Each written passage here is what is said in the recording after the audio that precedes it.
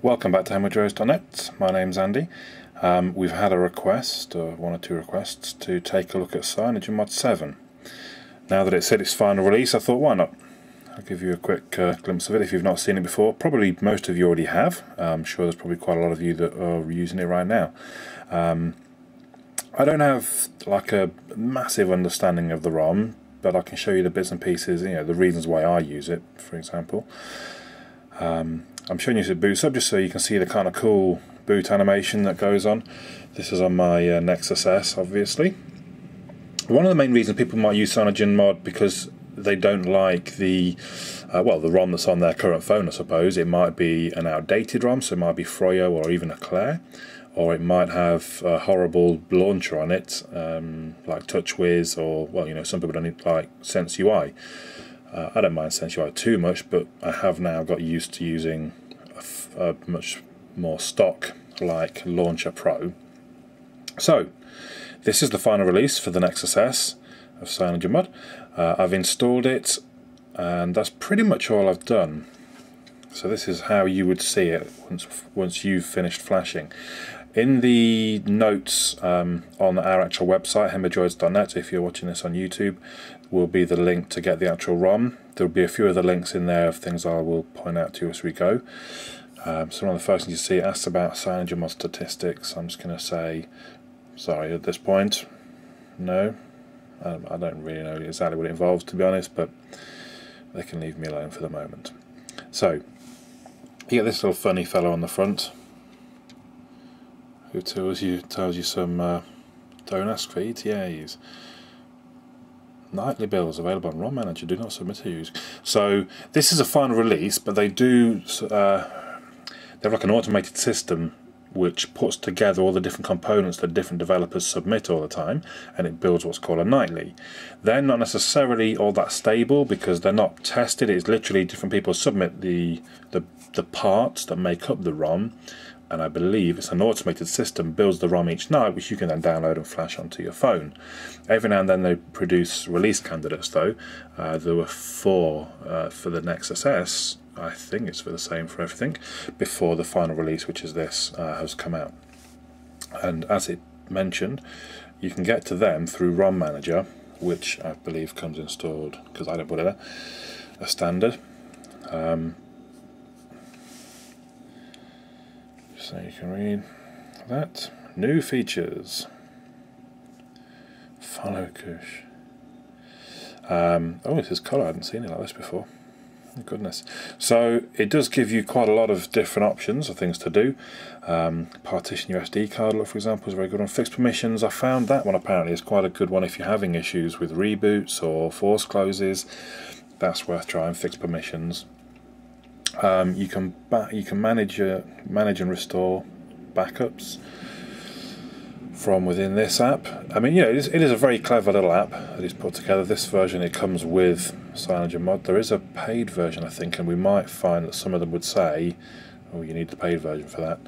But it makes it very easy to do things like Flash Clockwork Mod Recovery. Recovery is the thing when you boot up. For me, it's holding down the volume up and it comes to the thing where I can flash ROMs, back ROMs up. And in theory, that can all be done from within this app now, rather than having to boot into Recovery. Well, actually, I think what it does is it boots into Recovery for you. I tend not to use it. Maybe I'm a little old-fashioned. I prefer to boot into Recovery, see what I'm doing. Super user request. I'm sure most of you that are rooted have seen this before. It's just saying this app wants to have root permissions. So it tells me Clockwork Mod Recovery is flashed successfully. So we can download a ROM from here. As you can see, there's quite a selection of different ROMs. So Cyanogenmod obviously at the top there, but there's other ones, the stock images, NS Collab, Blandroid. So you tap on that and it gives you the different versions that are available. Stock images, and again there's so it's a really, really useful app if you're the kind that likes to muck about with ROMs. There we go, and there you can see the 4 release candidates and now the stable release at the top there, which is what I'm running at the moment. And there we go, look, premium version allows you access to the nightlies. And as you can see, they're all sort of numbered. Every single night there'll be a different one. So on forums, like I see people referring to build 26 a lot when they're talking about battery life, for example. Each nightly has sort of a different well, benefit in some ways, a different thing that's worked particularly well, and strangely it can vanish the very next night. Anyway, so that's ROM Manager, that's within this itself. The launcher that comes with it is ADW. I'm not a big fan myself. A lot of people like it. I think you can get, yeah, I mean, you can't even see. If I add something to the bottom, then you can see the a little bit of how the ADW. So you get your fairly standard looking bottom bar, and then when you swipe up you get some more commonly used, your more recently used apps. Obviously there's the app drawer, which kind of see through. I don't know if you can see that. There are a couple of apps I installed myself, just my sort of SMS backup things, basically, in case people do text me. I wanted to still store it for me on my Gmail, and Rift Mobile, because I couldn't log into Rift without it, which I've been playing. So what else? What's different now? One of the things that I kind of found that I couldn't really live without, well, not literally, but the reason I use Cyanogenmod is the widget you get in the notification bar. So you can turn on Wi-Fi, Bluetooth, GPS, change sound within your notification bar. That is, and there you can see Bluetooth coming on. That's adjustable as well. If I go into settings, so I've got Cyanogenmod settings there now, as well as ADW launcher. Cyanogenmod, just got to remember where it is. I think it's in the interface. Let's have a look. Yeah, notification power widget. Oh, I'm going to show you real quickly while I'm here. Status bar tweaks. Show clock, battery percentage. I'm going to tick that, and now you can see. I know a lot of people love that, which is true. When I finish this video, I'm going to be flashing a particular theme onto the phone, which puts that there for me anyway. But I thought I'd show you this before I flashed the theme. So, notification power widget. So we've got it selected, first of all. Hide on change, that means if I pull it down and turn Bluetooth back off, it's going to, it goes back up again.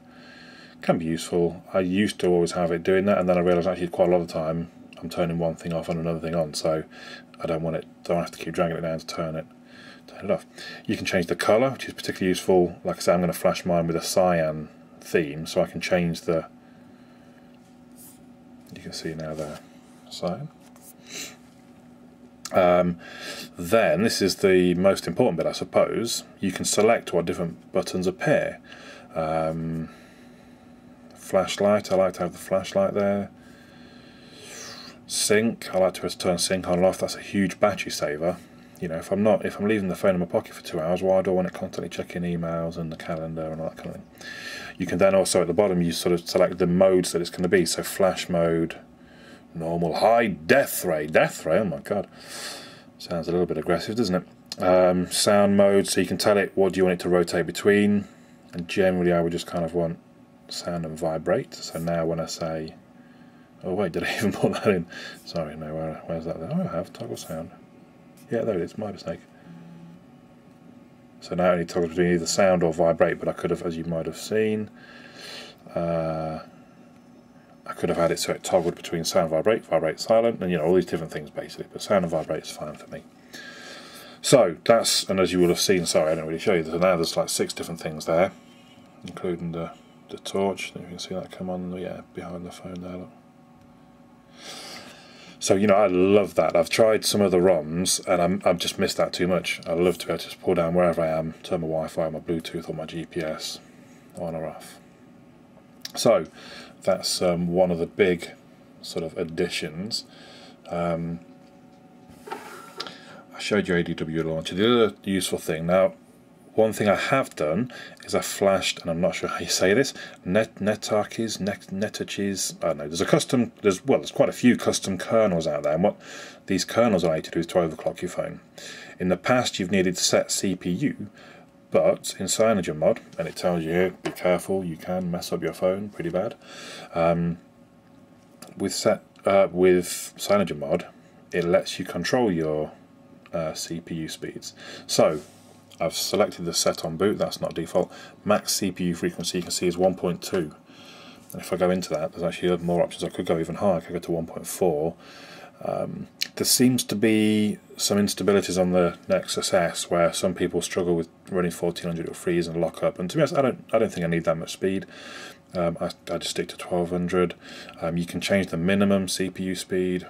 100 is fine, so that means when it's not doing anything, it just clocks the CPU right down. And what you find is that kind of thing, obviously, it's really helpful for battery life. I can go 30 hours with sort of, well, it's probably light usage, 1 or 2 hours screen on time. Yeah, 30 hours fairly easily. There are some other bits and pieces that are useful here. Lock home in memory, so my home app at the moment being ADW Launcher, it tries to lock it in memory so it doesn't have to keep reloading it when you go back to the launcher. Applications, this allows you to move the applications. You can set it to automatic, internal or external. Just leave it on automatic, I don't even bother ticking it. Phone goggles, I believe this is about when yeah, so at a certain time, if you know you're going out drinking and you've got a bit of a reputation, or you know that you start calling, I don't know, ex-girlfriends, your boss, or whatever, when you're drunk at 2 in the morning, you turn that on, in theory it stops you from doing it. I can't imagine I've ever been drunk to the point where I wouldn't be able to come and just turn that off. Right, now I'm going to ring them and tell them what I think. Sorry, that's me pretending to be drunk. It's very bad. But that's there, all the same. What else we got? Display. Ah, yes. Is it in display that I was going to show you? No, yes it is. Automatic backlight. So, again, to me it always seemed quite obvious, and thankfully they did incorporate it into Cyanogenmod. You can change the levels for the automatic light. So, what do I mean by that? Okay, so the phone itself, it's got a light sensor. It detects how bright it is. As the room you're in, or the environment you're in gets brighter, it increases the screen brightness for you so that you can still see it.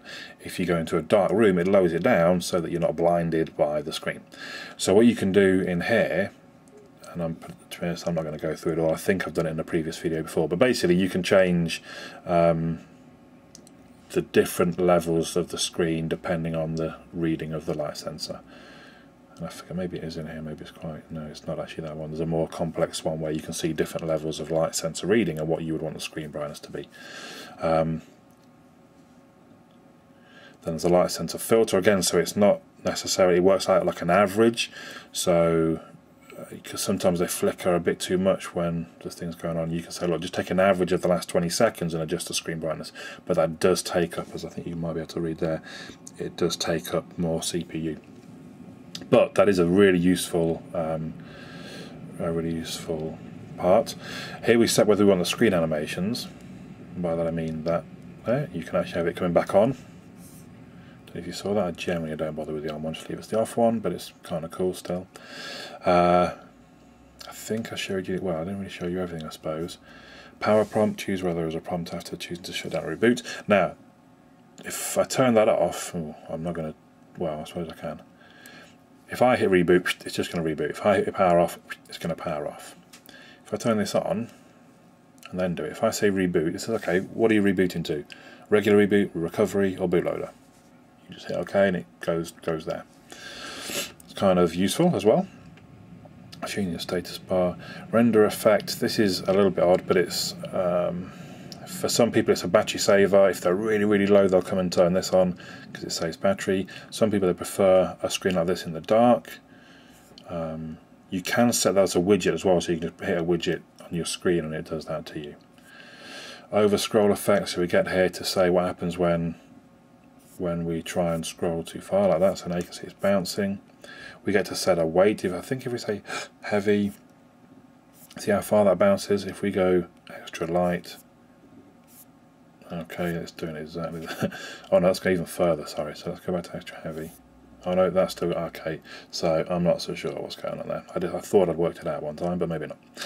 Okay, lock screen, within the lock screen as well, widget options, always display battery status. I quite like that, so it will always now have battery status on the lock screen. Lock screen music controls, display song name and display album art, so when you're listening to music your lock screen will have all that on it. You can have it always display music controls. No, I don't need that, thank you. Where is it? Style options, so you can change different to have different type of of unlocks. Let's just show you. So for example, let's see what this one does. Lens. Oh, I haven't seen this one before. Oh, that's quite nice. Sliding tab. That's fairly familiar. Now you can set a custom app as well in here, and I'd like to set it as my camera. So I'm not too sure how it's going to work off. Alright, so this one's just done another set of oopsie, and it would be this one. Although it says messaging, it doesn't. It opens my camera for me. It's a bit annoying you can't change the text. I'm going to go back to my usual rotary. And now what happens, that's a normal unlock, that's the normal sound off, and down is my camera. You can change it so that, let's hide rotary arrows for a starter. You can change it so drag down for unlock. So now down just unlocks, and round from the left would open the camera. But I'm not going to do that. I don't like it that way. Okay, delays and times out. Well, I like to actually have quite a bit of time once I've turned the screen off to be able to turn it back on and not have to unlock. As you can see, we had a look at performance. Sound's quite useful. You can set quiet hours to make sure it's always quiet at certain times. You can increase the volume of some default bits and pieces. Change the volume if things are playing. Oh, tablet tweaks. I haven't seen that before, to be honest, and I don't know what's there. And this isn't a tablet, so I won't worry about it just now. The only other thing, where's it gone? Was profiles. I'm not sure where they are now. So when I hold down the power, I get to choose a profile. So obviously that means somewhere in the settings, and I cannot remember where. Oh, what's at the bottom? No, I don't remember where they are, I'm afraid. I'm sure it can't be that hard to find, but I don't want to waste too much time looking through. But basically you get to change the different sort of messaging, noises, sounds, vibrations, etc, etc. Of Cyanogenmod. That's pretty much it. I realise I've actually taken much longer than I thought I was going to, so I do apologise. I hope I didn't bore you too much. All I would suggest when flashing ROMs, do not forget to back up your current ROM. Always back up your current ROM, because things can go wrong no matter how simple you think they are. So this is Cyanogenmod 7.0 on the Samsung Nexus S, and I also have NetTouch's 1.32, I think CFS, because there's two, CFS and BFS, I'm fairly sure CFS, but head to hemorrhoids.net and I'll pop the links in the bottom there for you to download those yourself. If you have any questions, feel free to ask them. I can't guarantee I'll be able to answer them. Like I said, I'm not a professional. I'm not, I don't know it inside out. I don't do any coding for this mod, for this ROM. I just thought I'd give you guys a glimpse of what it's capable of, really, so you could decide whether to give it a try or not. My name's Andy. Check us out at hemorrhoids.net.